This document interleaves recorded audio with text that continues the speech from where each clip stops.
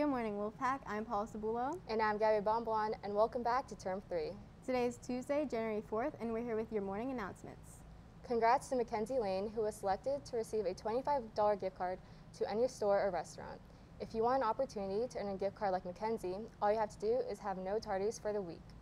The senior class has won the 6 gift cards for having the least number of total tardies for Term 2. The winners of these gift cards are Donnery Chang, Edward Fruchino, Mason Wong, Matthew Tan, Michael Parker, and Michaela Sudbeck-Gary. Congrats to sophomore Megan Nguyen for earning a spot in the CMEA Capital Section Honor Band this year.